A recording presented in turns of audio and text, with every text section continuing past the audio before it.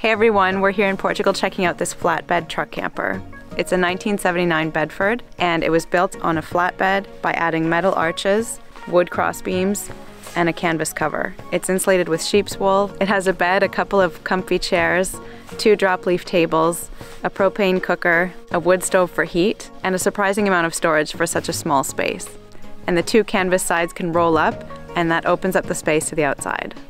We just spent the night here and we'll give you a full tour. Let's go check it out.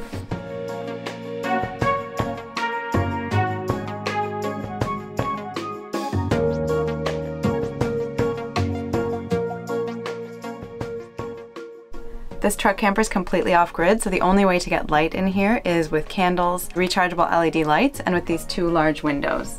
There is another window up front here, but it's covered by the rain cover right now. In the summer when it's warm, you can actually roll up the whole side of this truck and enjoy the view, get fresh air, and obviously have tons of natural daylight. But at night, once you roll everything down and put the window covers up, it's quite dark and cozy in here. We're not used to seeing a setup like this because in Canada, if you ever opened up the whole side of wherever you were living, your place would be filled with bugs right away. They don't even have a screen here, so I guess in Portugal they don't have the same bug problem that we do back home. The other thing that's really nice when you roll it up is there's this flip down side panel, so it kind of extends the living space a bit, and it really blurs the line between indoor and outdoor living. There's a tiny little vintage gas cooker here. It's in such good shape that we actually thought maybe it was a toy when we first got here, but it does work. We did cook on it and it works great. So there's 3 burners and there's a small little oven in here. And for heat, there's a wood stove behind this door. You can basically load it from the top or check on the fire from the top. And this is also kind of like an element, so you could have some water heating on here and kind of pre-boil it and then finish it on the gas stove if your fire's not hot enough. And then you can open it from the side to build your fire as well. And we were really glad to have this last night. It was 7 degrees outside, but we were really toasty inside and we had a great night's sleep. We weren't sure how warm it was going to be in here because the walls are just canvas, but the ceiling is insulated with sheep's wool. And so I guess because the heat's rising, they've insulated it in kind of a strategic spot where most of the heat would escape. And then it's kind of a double canvas wall, so there's the unprotected canvas that's usually out in the summer, and then it's covered right now with a rain cover as well. The climate here is really mild, and this is about as cold as it's going to get. It's almost the end of December and it's 7 degrees, so that's why I think they can get away with such light insulation.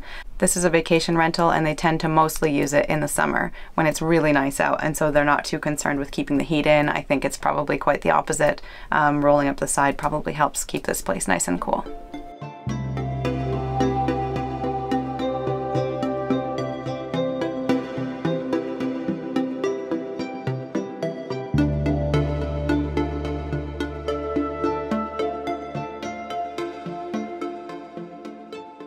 The kitchen's pretty small, so as you can see, there's just a couple pots and pans hanging here, a couple more down under the oven.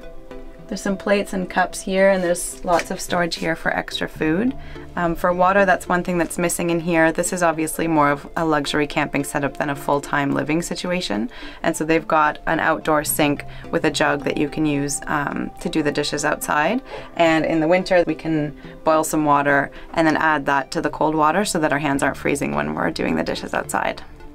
We were surprised at how spacious the inside of this truck camper felt when we first came in. And what we really like is there's a couple of space-saving tables in here. This one folds up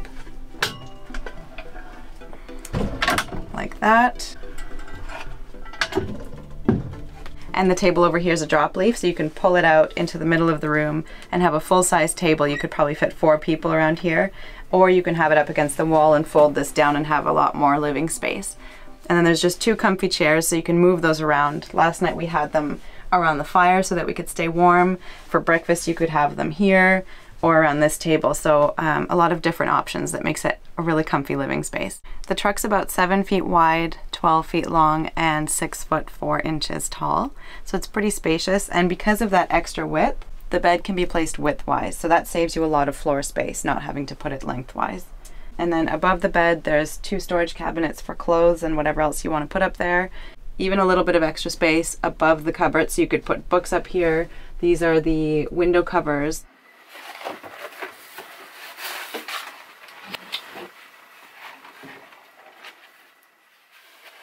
And then under the bed, there's a ton of space. Right now there's just this one old suitcase, but there's loads of space under there.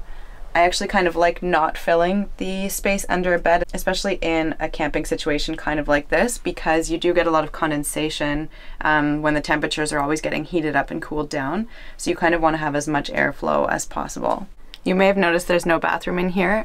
So because this is a vacation rental, the bathroom is separate. There's a shower, toilet, and sink in the main house. If this was going to be a permanent or long-term living situation for somebody, you could probably fit a compost toilet here and then just move the kitchen and make it a little bit smaller, or you could have an outhouse outside. Obviously, this is more of a fair weather camping situation, so going to the washroom in an outhouse outside or in another building is not that big of a deal.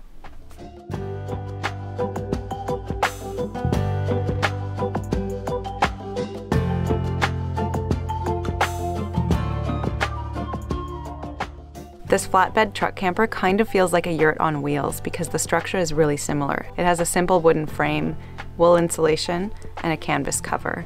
And I've always really liked those three materials together. They're all natural. It's a breathable wall system, and you can easily replace different components if you need to. Another thing that I love about this camper is the fact that you can roll up the two canvas sides. It's a feature we haven't seen in other alternative spaces like this, and we really like it because if you're in a climate that permits it, you just get a whole lot of light and fresh air into the space.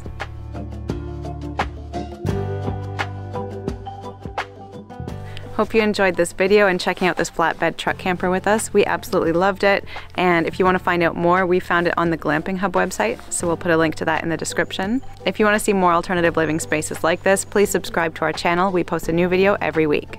Thanks for watching, and we'll see you next time.